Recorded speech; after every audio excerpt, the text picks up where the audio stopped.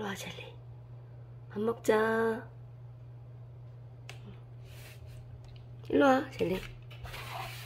9살 반 토이푸들 젤리는 사료를 너무 싫어하는 사료 거부견입니다. 젤리 밥 먹자. 식사 때만 되면 젤리는 밥그릇을 보자마자 도망다니느라 바쁘고 집사는 한 알만이라도 먹어달라고 쫓아다니며 하루하루 전쟁을 치렀답니다. 이렇게 소파 밑으로 숨어버리기 일쑤였죠. 그래서 1년 전부터는 화식과 사료를 섞어서 젤리의 식사를 준비하고 있어요. 몇 가지 야채를 다진 야채볶음과 부채살을 사료와 섞어서 급여합니다. 이렇게 만들어 주어도 젤리는 깨작깨작 먹습니다. 다른 영상에서 먹방을 하는 먹성 좋은 아이들이 밥그릇에 코를 박고 먹는 모습을 보면 부럽기까지 합니다. 이 영상에서도 젤리가 겨우 조금 먹고는 금세 저쪽으로 가버렸습니다. 그동안 부족한 식사량을 육포와 같은 간식으로 채워주었어요. 일반 마트에서 판매하는 닭고기나 소고기로 만든 강아지용 육포입니다.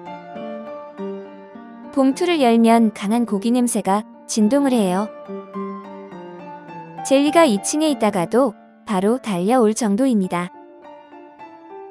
이렇게 강한 향과 맛 때문에 점점 더 사료를 거부하게 되는 거겠죠. 육포를 향한 저 애절한 눈빛을 보세요. 간식 끊기는 전에도 여러 번 시도했었지만 결국 하루나 이틀을 못 버티고 실패했었죠. 이번엔 젤리빈 집사가 정말 독하게 마음먹고 육포 간식 끊기를 다시 시작했습니다.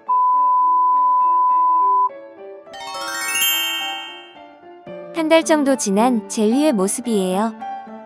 사료를 잘 먹게 하려고 육포 간식을 끊었는데 예상치 못했던 놀라운 변화가 있었습니다. 여러분들 눈치채셨나요? 지난 영상들에서 젤리의 얼굴을 살펴보면 눈물 자국이 진했던 것을 알 수 있습니다. 짙은 눈물 자국 때문에 젤리의 표정이 우울해 보였어요. 강아지 눈물 자국의 원인에는 눈물의 철분 성분, 균 번식, 사료 알러지, 눈물 샘막힘 등등 여러 가지가 있다고 하는데요. 병원에도 가보고 사료도 여러 번 바꿔보았지만 별다른 효과는 없었어요. 견종의 특성상 눈물이 많은 아이라 생각하고 지금까지 지내왔습니다. 한 달 전과 비교해서 달라진 것은 사료와 화식은 그대로 먹이고 육포 간식을 끊었다는 점인데요. 따라서 눈물 자국이 줄어든 이유를 금방 알 수 있었어요. 시중에 판매하는 육포는 강한 향과 맛을 내기 위해 가공하는 과정에서 여러 가지 첨가물이 들어갔겠죠? 그런 육포 간식을 먹인다고 해서 모든 강아지들이 눈물 자국이 생기는 것은 아니겠지만 한 달 동안의 변화를 보면 우리 젤리와는 맞지 않았던 모양입니다. 예뻐진 젤리를 위해서 앞으로 첨가물이 전혀 들어가지 않는 수제 간식 만드는 법을 공부해야 할 것 같아요. 물론 간식 끊기에 성공한 젤리는 요즘 식사량도 조금 늘었답니다.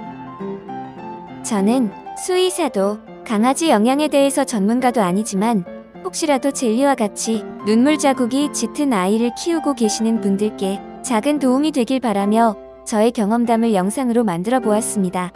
시청해주셔서 감사합니다.